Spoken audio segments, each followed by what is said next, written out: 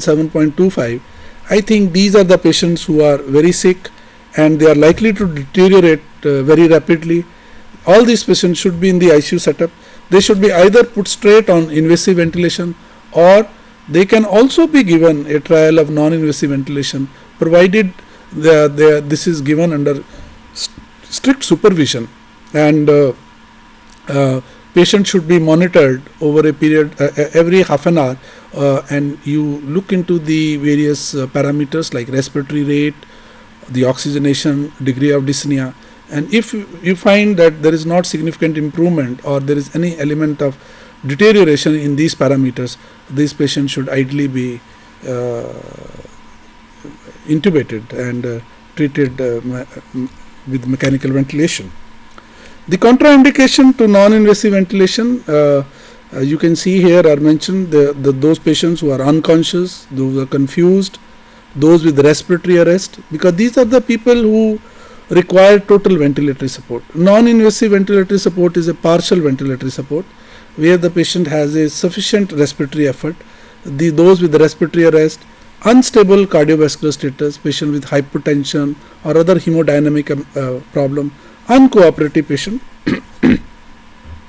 facial or esophageal or gastric surgeries because there will be difficulty in applying the mask in these cases, craniofacial trauma, burns, severe acidemia, a pH of less than 7.25 or 7.2, I think indicates a severe disease. Other comorbidities, high risk of aspiration, particularly when the patient is drowsy or there is a gastric distension, patient is not able to protect his airway, anatomical lesions of the upper airway, extreme anxiety, obesity.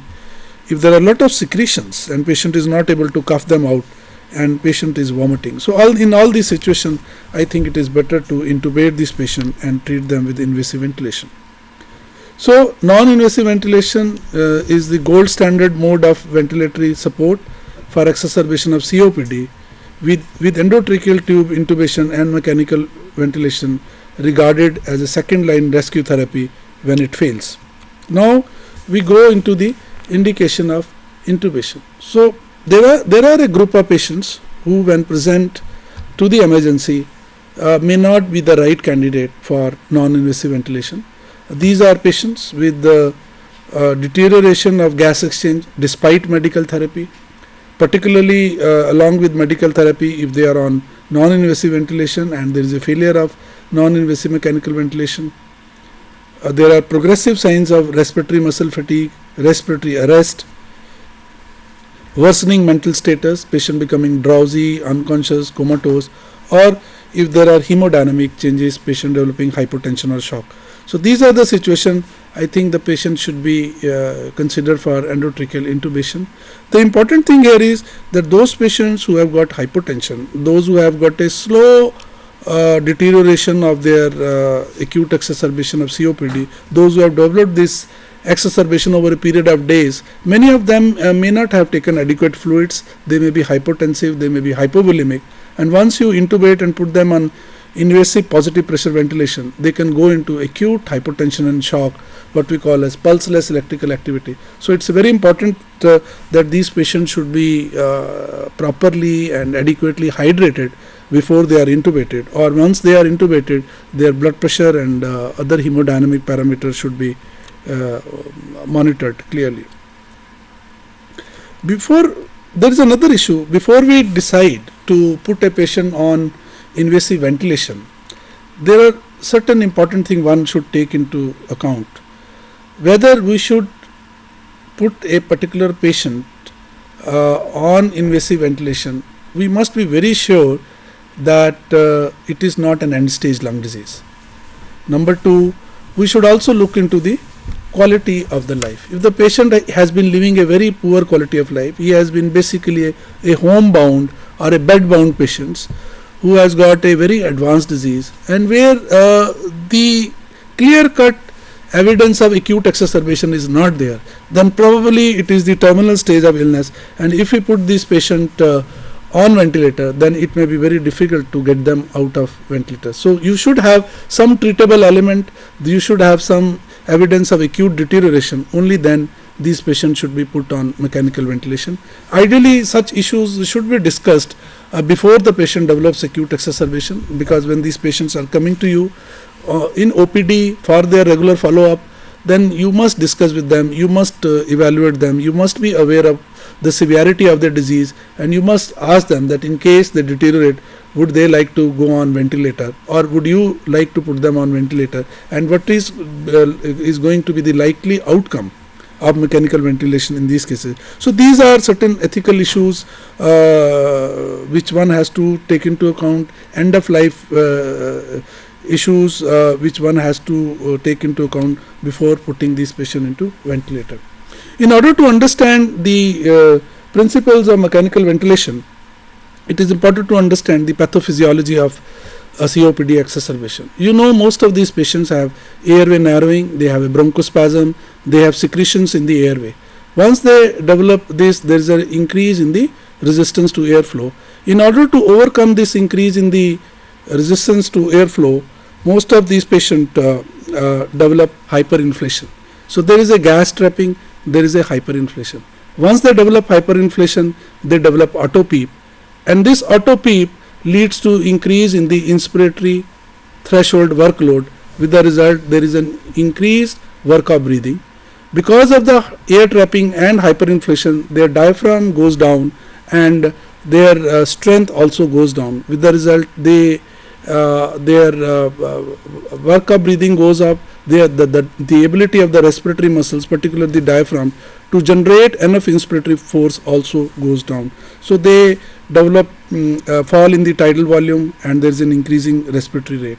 So the important thing is things which a patient with acute exacerbation of COPD has is hyperinflation, autopeep, and increased work of breathing. So when we put this patient on ventilator, it is very important that they do not develop first of all respiratory muscle atrophy. Once you put them on ventilator, their respiratory muscle should be given adequate rest, but that too for a short period of time, that is about 24 hours. After that, you have to shift them into some kind of partial ventilatory support so that their respiratory muscle do not develop atrophy due to inactivity.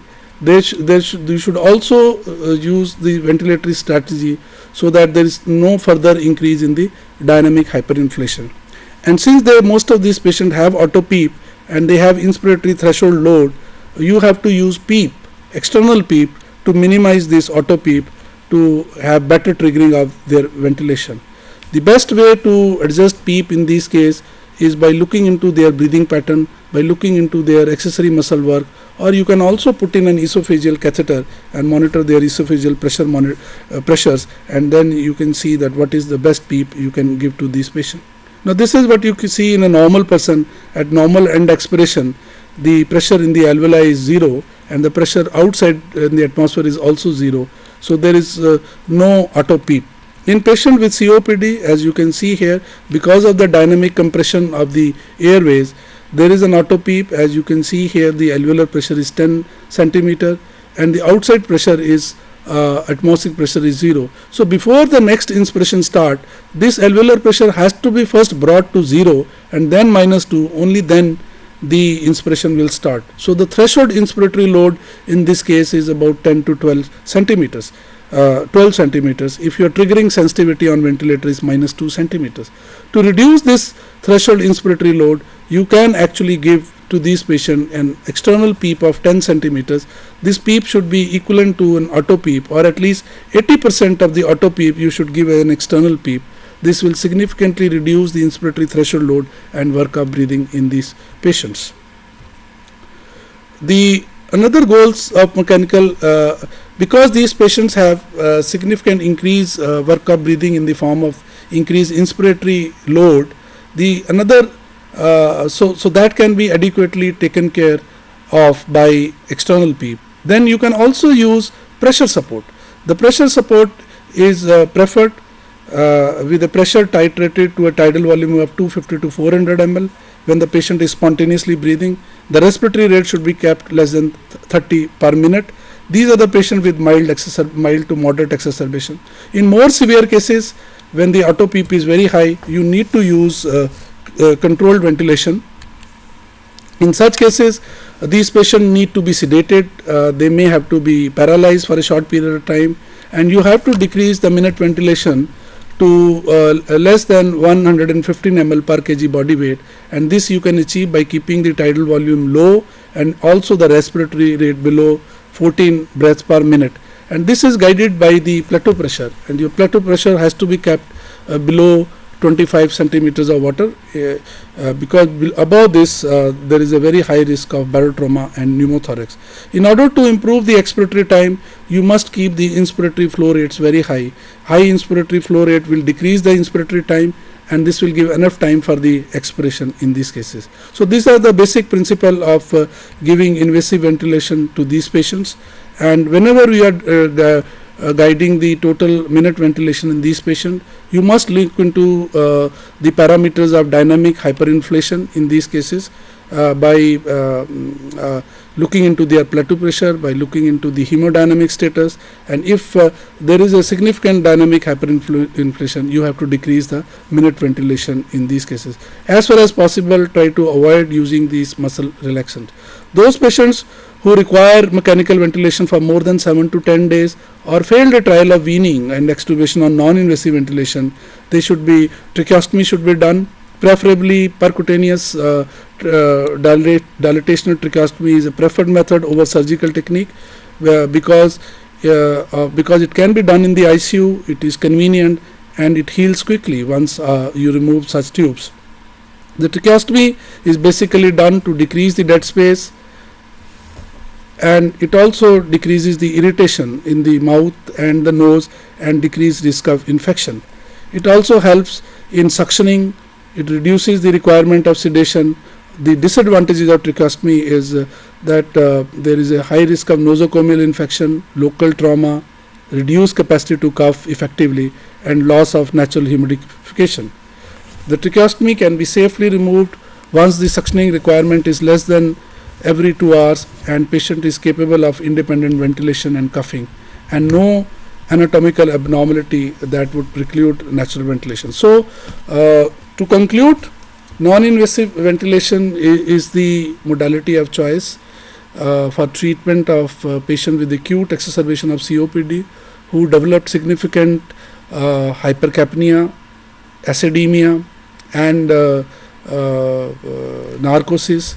The non-invasive ventilation is a kind of an intermediate stage when the patient has not become very sick, and if it is used effectively and at a proper time, many of these patients in many of these patients endotracheal intubation can be avoided, and most of the complications related to invasive ventilation can be avoided. Thank you very much. Thank you so much, Dr. J.C. Suri, for being with us in our studios and giving such valuable information about non-invasive and invasive ventilation in acute exacerbation of COPD. And thanks to you, Dr. T.K. Jena also. Friends, we will be back after 15 minutes in our last session of today's teleconferencing program. Till then, stay tuned.